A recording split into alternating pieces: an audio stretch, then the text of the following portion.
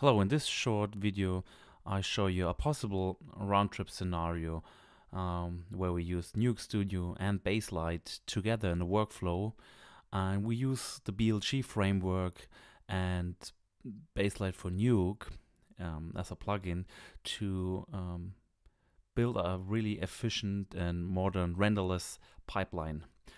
So I start with an empty NUKE Studio project. I can do the conforming in NUKE and in Baselight because both have a timeline well. And for this workflow, I start in NUKE Studio. So I bring in edit decision list. This gives me an offline timeline here. I switch to the conforming workspace, double click that EDL, got all the shots, match them against the media. And I got my clips online here. Well, I don't focus on conforming capabilities here. So now the first thing I'm doing is create a comp per shot, which runs a script that produces a file structure with a new comp and an empty folder for the renderings. And I now want to do some grading because I see that the shots kind of need some grading here. I want to do that in Baselight. In Baselight, I have the same project, EENAP, but obviously there is no scene yet. And I don't want to do the conform twice. So what I could do is using the Python API in NUKE Studio and write a Python script, which again then communicates with the programming API of Baselight and creates automatically a scene using our autoconform functionality. And if I'm update here, I got a scene which has the same name as this one here, and I got the same timeline here in Baselight. So this is a pretty simple example of a pretty efficient timeline. But I see that all the colors, well, are kind of wrong. And for this, I launched the color space journey, which shows a per shot flow through that color space stack. So I see that everything, the input, the grading color space, and the viewing color space is set to Rec 709. And this is obviously wrong because I know that the shots are in the state of RE linear white gamut in OpenEXR. Well, that looks more reasonable now. And I also want to go into the scene settings, and I want to set my grading color space to RE white gamut, which gives me a logarithmic, good shaped color space. And I want to use a True Light Film DRT, which is a display rendering transform, which is applied when we transform from a high dynamic range camera color space to a display color space. And on my display, I have Rec 709 video because this is a Rec 709 video monitor. So everything is set up correctly using True Light color spaces. And now I can start with the creative grade. Maybe after a couple of hours, I'm back here and kind of happy. So what have we done here? So we went into a kind of a teal and orange kind of look here. This is not the final grade, but this is just the first attempt. What do we see here? We have different layers here, and for example in this layer here we have a dynamic exposure. We can see that we have keyframes here, and the exposure is animated basically to compensate for the exposure change in the shot. On that shot we have several additional things to color grading. We have a facelift, which is kind of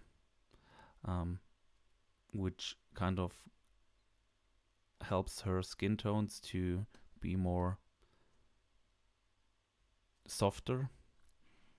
And also we have sharpening on the eye, and the mask for the sharpening is basically tracked here. So we have a planar tracker here as well. Yeah. And on his face we have, for example, kind of a local contrast style of contrast enhancement. So this is as advanced local color correction. Yeah, and we have different other gradings. So we have, for example, here a D key and a matte tool, which is our polyhedron keyer, here a 3D keyer.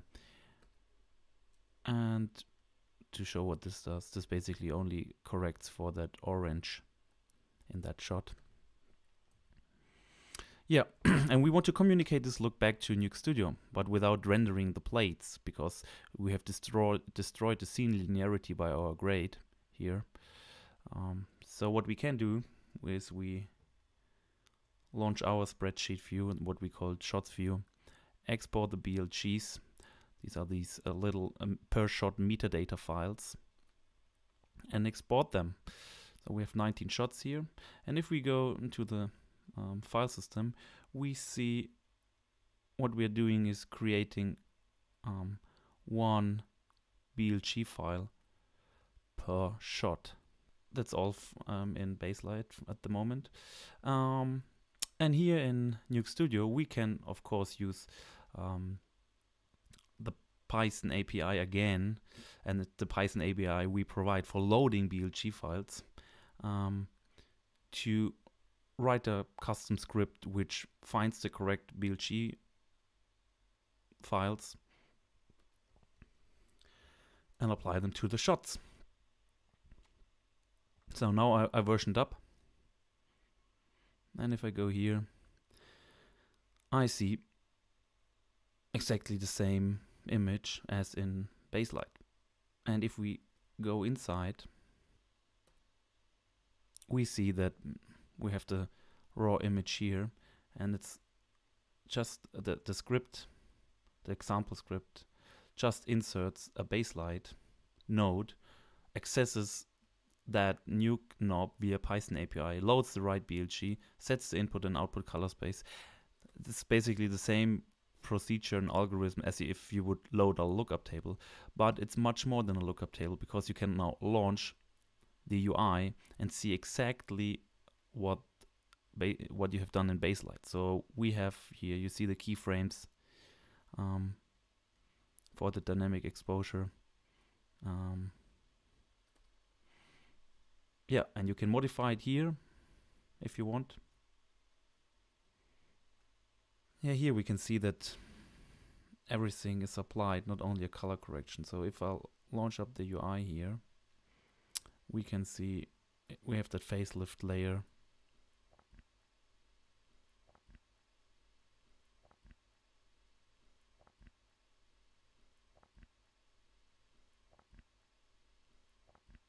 And we have the area tracker keyframe animated.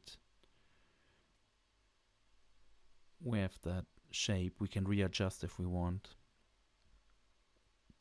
We have a keyframe animated transform, so we see it's a really gentle dolly.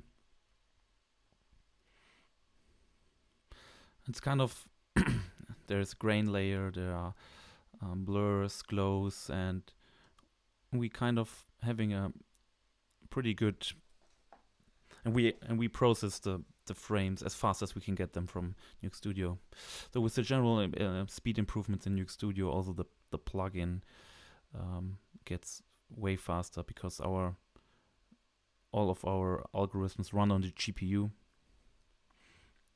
and in terms of a compositing environment, the Baselight plugin is kind of for free in terms of computational time it takes. So now we are going to recall the real grade of the show, which was the final grade, which has a completely different look.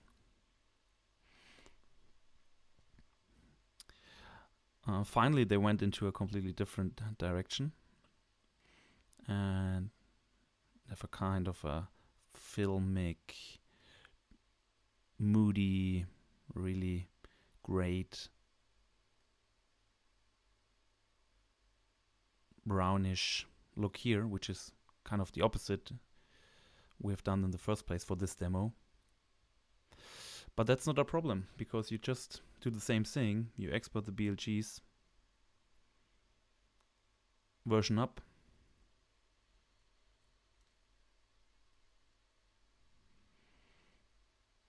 And you can do this simultaneously while you are doing the visual effects, because it's decoupled. It's just a shot, a per shot asset. So if we go to the file system, we now see that we can also visually see that we have two grades for each shot.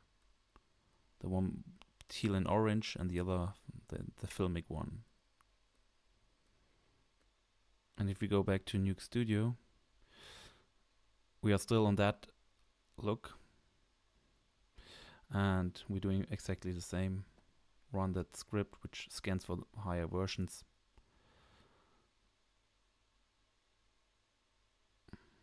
And now we have that filmic look here.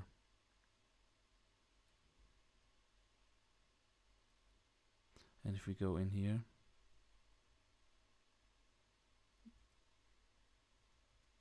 we can see that we have the Baselight effect, and we can pop up the UI.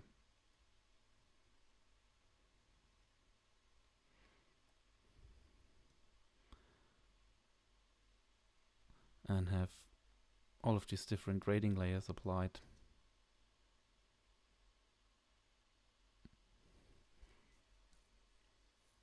And reprocess the frames as fast as we can get them.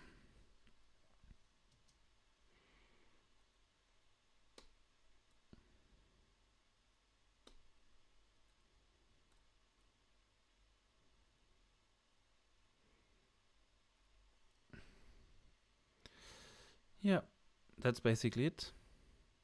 I hope you enjoyed it.